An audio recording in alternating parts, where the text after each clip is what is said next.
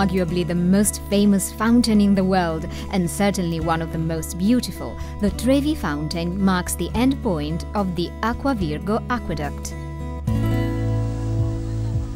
The aqueduct was constructed in 19 BC and carried water a distance of 22 kilometers to the heart of ancient Rome for over 4 centuries.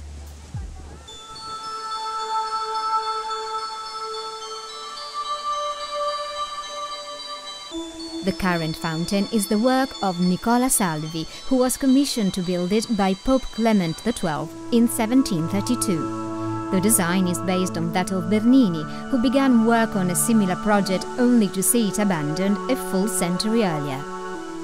It was not completed until 1762. Legend has it that if you throw a coin into the fountain, preferably over your shoulder with your back to it, you will guarantee yourself a return to Rome.